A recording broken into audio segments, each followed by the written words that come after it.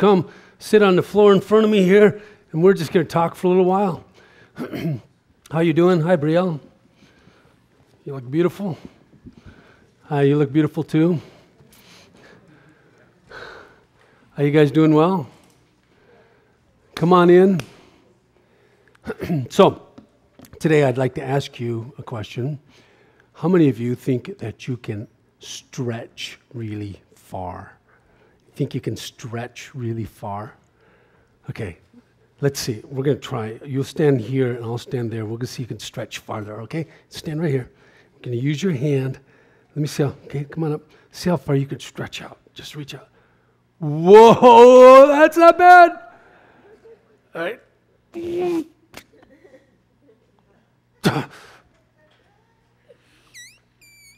Dude, you could stretch farther than me. You're amazing. All right. How many of you think you can stretch as far that way as you can that way?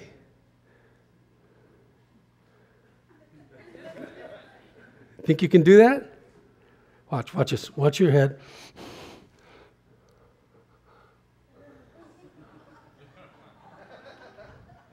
Anybody can do that? I mean, that takes some skill. You might fall over if you tried it. But I'm 57 years old. I've been doing it since I was your age. The Bible tells us today, Bible tells us today, we're going to need to stretch. And sometimes stretching is hard. Like, you stretch as hard as you can to reach cookies on the counter. Sometimes you stretch. But what we're stretching for, if you believe in Jesus, is something that you'll definitely be able to take hold of. You will be able to take hold of it. And it's heaven. And it's in the future. But if you stretch and grab hold of it now, you get a little bit of a taste of what heaven is like. You get Jesus' love for you. You get his presence with you, like we're all sitting here. He's with us now. You get to be able to live the way he says you can live now. You don't have to wait till you're in heaven. If you can grab hold of it, it's yours now, even though it's in the future. All you need to do, stretch and take hold. So, let's practice. I invite you to stand and I'll send you back to your seats. Let's stand up. Let's practice. Ready? Stretch and take hold of it. Grab it. And pull it in. It's yours. All right? Have a seat.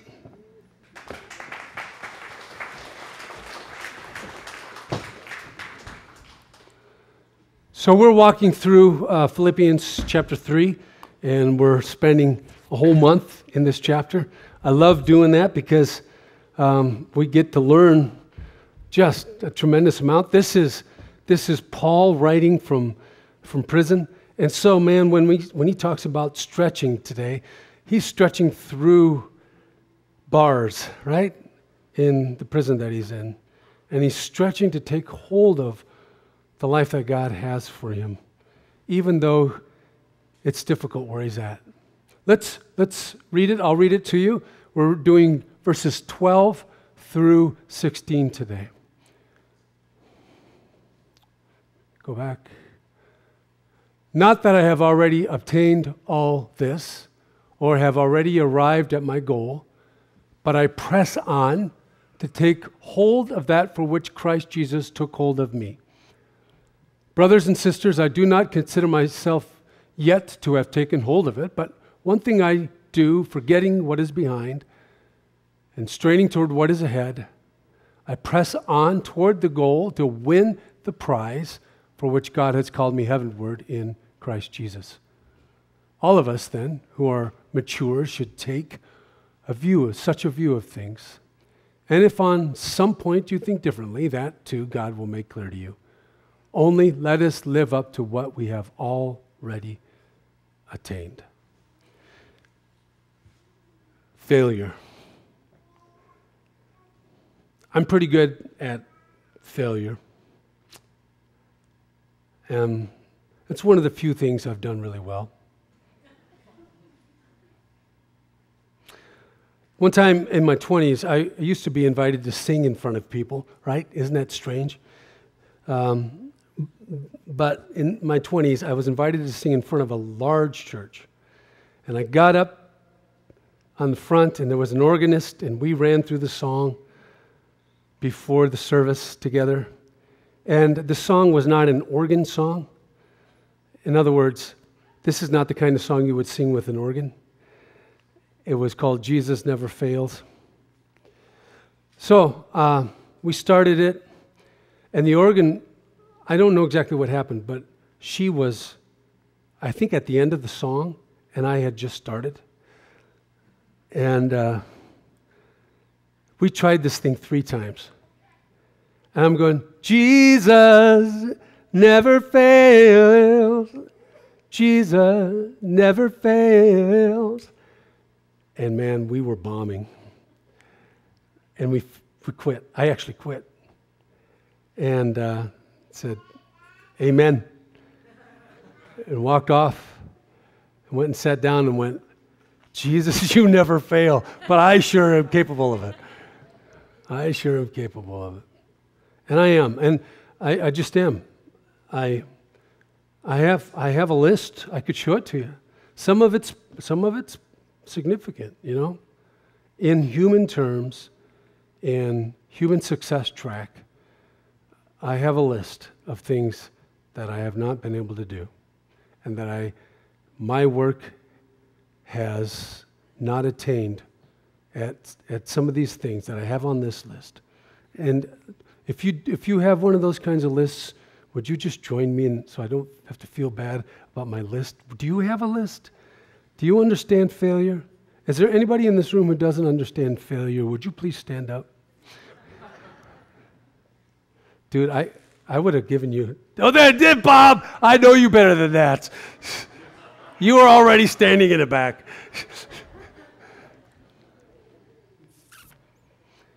Thank you, Lord. And this is a truth. It's one of those empirical truths that you learn from the Bible. Failure is not a person, but an event. I mean, when in the Webster Dictionary, my picture isn't next to the word failure, but some of the events in Wikipedia are there. Failure. Wow, it's too depressing. Should we just move on from this point? How do we know that failure is not a person? You may be sitting there and going, dude, that's me. I'm failure. But it is not a person. Because God saw all that he had made on the 6th day.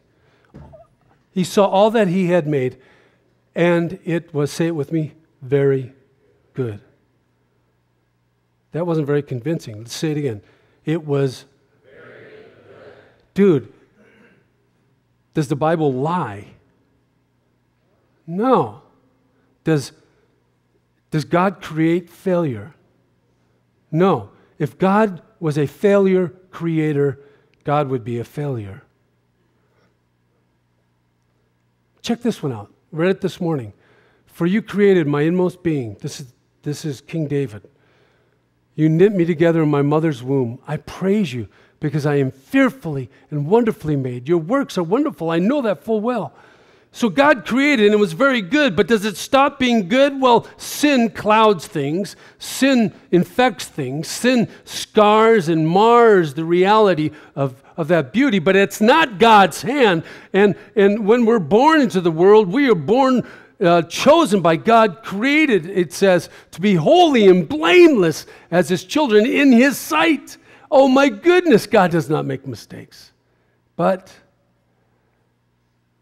we do live in a world that's tainted with the reality of sin, that has presence of the evil one, and his plan is to kill, to steal, and destroy. But the work of our living God is wonderful, fearfully and wonderfully made, and he continues his wonderful work. So even though we may experience the reality of failure within an event, God's work is wonderful. Have you ever experienced something that in an earthly sense was a human failure, and then God, in an eternal sense, turned that something into something wonderful? Yes. Yes. God is bigger than those events. And even if you were caught up in the sin of something, God is greater than sin, and he turns things like that into beautiful things when you experience his transforming power. And the people around you see what God is capable of doing in your life.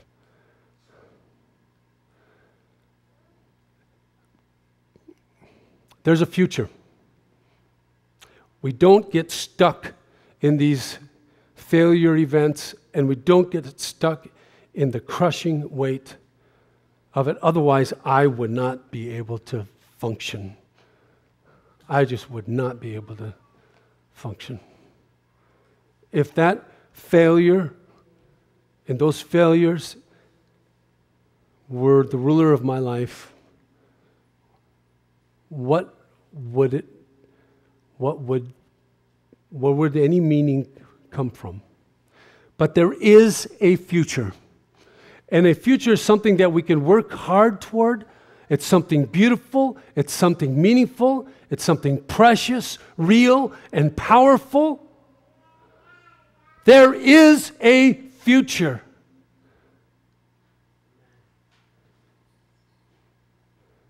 Some of you, as I've been talking, your list of stuff is really just mounting up. And I want to let you know there's a future. I took a slide away, the next slide, because it was a video, and I could not sync the words with the mouth movement. So I had to take it out. For some reason, Mac to PC, Mac's a little closer to heaven and PC is a little bit down here. So it just doesn't work very well. And but it was from the third movie, Lord of the Rings by J.R. Tolkien. And if you know, I'm a Tolkien fan. I read The Hobbit when I was like 10, started reading that. 11, 12, 13, I had the whole trilogy of the Lord of the Rings done. Insane. And then I read it again, and I read it again, and I read it again. It's on my, I have it on Kindle on my phone, and I go back to it about once a month. I read something. I read something in the third book, The Return of the King, and it was pretty interesting. They wanted to create a diversion so that Frodo could actually go, I'm just assuming you know the story, go and throw the ring into Mount Doom. And you probably are sitting there, this guy's talking French or something, but none of that makes the difference. This is the point. Gimli, the dwarf, said this is an impossible thing. But this is what he says. Certainty of death, small chance for success. What are we waiting for? I think I said it just like Gimli. Didn't I sound like him? Spot on, baby. Now, I want to tell you that there's a future, but here's the reality. There is certainty of death. And in a human sense, there's small chance of success. And my question to you is, what are you waiting for? Look at the words from Paul. Starting here in our verse, he says something profound. He says, not that I have already obtained all this or have already made perfect. I press on to take hold of that for which Christ took hold of me. The fact is that every one of us someday is going to die. And the fact is that we have to press on, because living in this life has to do with the reality of the tainted infection of sin and the presence of the evil one in this life until Christ returns. Now, that devil has been defeated.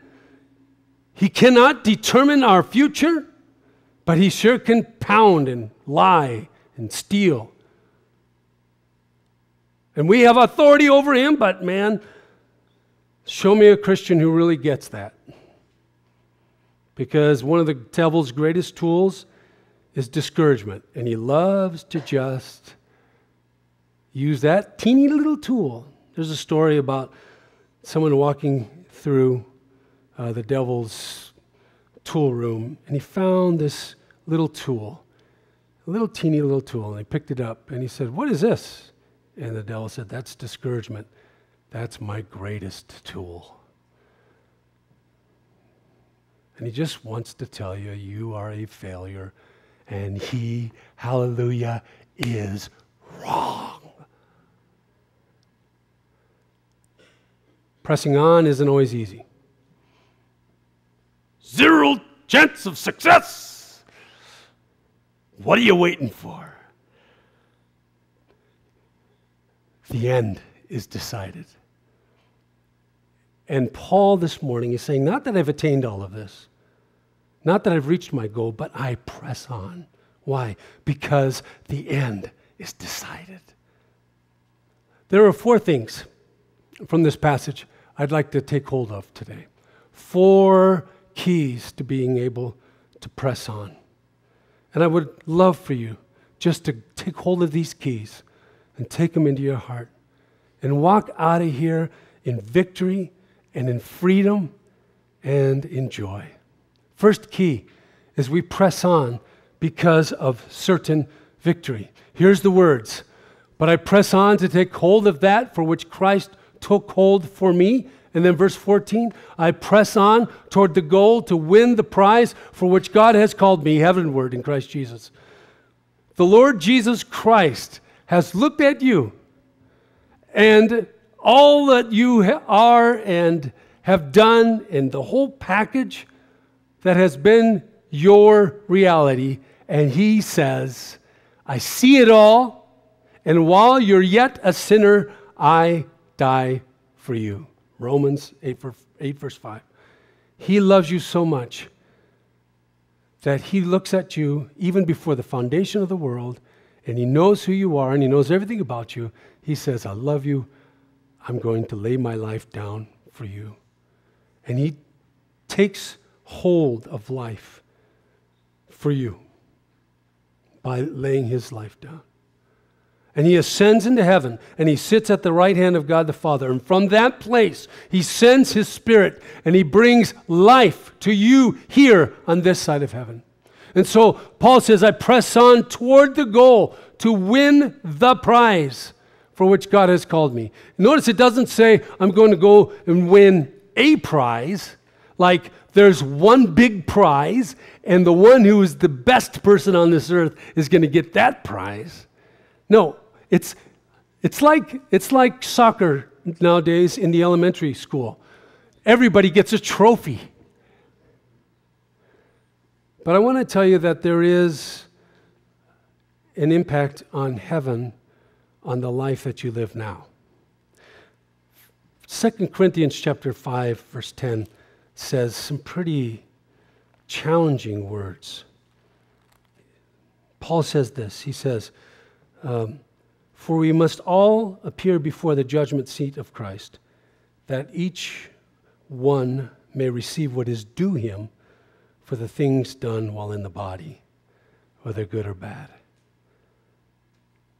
So it's not eat, drink, and be merry, for tomorrow we die and go to heaven. It's live that life that we are eternally now. Because how we live now has an impact on how we live eternity. But the entrance to heaven has been paid for. And when you go up there and you stand in front of St. Peter and he says, "Why should I let you into the heavenly gates?" What are you going to say? "I was once an usher at Bridgewood Church." And they'll go, "Oh, Bridgewood." And when you say Bridgewood Church, all the angels will go, "Bridgewood Church." Nah, that's not what's going to happen. They're going to say, "Why should I let you in?" And if you don't say, "Because Jesus Christ paid for my life by dying on the cross, and his blood was shed for me," you won't get into heaven. It's not up to you. Christ has taken hold of heaven for you and gives it to you as a gift. So everybody gets the win who belongs to Jesus, but not everybody gets everything in heaven. That's up to God. There is a judgment seat. And God is encouraging us to press on and live beautiful, wonderful lives on this earth. So press on because of certain victory. Second, press on in humility. Paul, here he is. He has been forced into humility. And there's one way to become humble. Be tied to a Roman soldier until you die, right? That'll humble you. A stinky, smelly Roman soldier. If maybe he would bring an Irish setter along with him and you could sit and pet him and you'd have some comfort. But probably not. I don't think they conquered England by this time, or Ireland. Paul says this, "Brothers and sisters, I do not consider myself yet to have taken hold of it." Here he is. This is a guy that has pursued God with all of who he is since his conversion. But he says to us, "I do not consider myself yet to have taken hold of it." He is humbly speaking these words. He's saying, you know what? Do not have a haughty attitude before God. You won't get anywhere if you say to God, "Nah, hey, I got it. Don't worry about it. Hey, dude, back off. I got it." He invites you to say, "I can't do this. I need you. I desperately, desperately need you." And it's not help me, help me, help me prayers. It's, "God, I choose to allow you to take over. Do this in me. I will cooperate with you. Have your way." It takes humility to press on, to let him lead. Third, Paul says this, "But one thing I do, forgetting what is behind and straining to what is ahead." Pressing on is through obstacles. About a decade ago, I had a wonderful privilege of sitting with another staff member and a young woman in my office. And for the first 10 minutes, 20 minutes of the meeting, this young woman couldn't speak. She could only cry. See, she had not been to church ever since maybe ever, I don't know. But she came to church one Sunday because a friend said, "Oh, you're so broken, come with me to church." And as she sat in church, something happened to her. She didn't understand it yet, but the Holy Spirit met her. And she couldn't deal with the reality that God would love her. Because as she sat in my office and started to unfold her life, growing up in the home she grew up in and the abuse that was there, and the way she started to play that abuse out in her own life, and the self-hatred and the self-destruction and the abortion and the broken relationships. She couldn't really imagine that God would actually accept her and love her, and the addictions. Me and the staff member, we read some truth from the Word, but mainly we just prayed. And we asked the Lord to wrap his arms around this young woman and to breathe on her and to love her. And we talked about it as we were praying. We stop and say, is the Lord working on you? And her sobs turned to tears of yes. Is the Lord speaking to you? Yes. What's he saying? He says, I forgive you. You are clean. And she walked with head held high, with expectation that it wasn't going to be easy because she had to lose a group of friends, otherwise crash again. But she walked courageously out the door.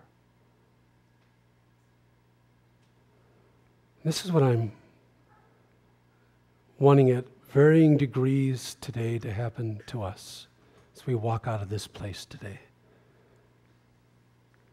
Walk through the obstacles that have been our past and walk through the obstacles that will be our now or tomorrow with confidence of what Christ has done for you. You have been justified. You have been set free from the power of sin because the blood of Jesus has been shed for you. Walk out of here now with the sanctifying power of the Holy Spirit. To walk up to those obstacles with the strength and freedom and hope of the Lord Jesus Christ burning inside your veins with fire from heaven, so that the obstacles do not rule. And the obstacles of your past are paid for and do not need to rule your tomorrow. Press on. And finally, as the team comes up, I invite you to press on toward maturity. All of us then who are mature should take such a view of things. And if on some point you think differently, that too God will make clear to you. Only let us live up to what we have already attained. See, there is a convictor of sin, and that's the Holy Spirit. But there is a condemner, and that is not God. There is a specific difference between condemnation and conviction. This is what the devil sounds like. He looks at you and he says to you, boy, are you stupid. Boy, are you a loser. God would never accept you. That's the worst thing I've ever seen anybody do. And he tells you to give up. That is not God. God would never, ever say that to you. God says to you, by the power of His Spirit, oops, that sin took place, didn't it? You let it get you. It's okay. Come here. I've paid for it. Talk to me about it. There. I've covered it in my blood. Come on. Let's go. Dust off. Let's get moving. There are people around that need to be healed. The hearts that need to hear your story. Don't be ruled by that stuff anymore. Oh, by the way, have I told you I love you so much? Come here. He wraps his arms around you.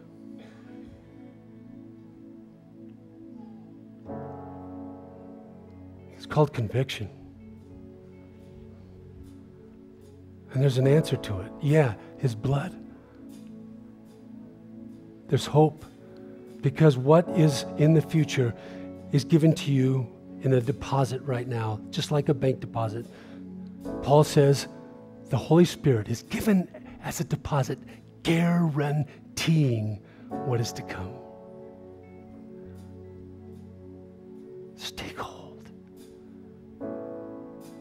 Take hold of what Christ has already taken hold of for you. I invite you to stand and let's walk into the presence of the living God. And he so fills his church with power and authority that we have every strength from the power of heaven to break every chain.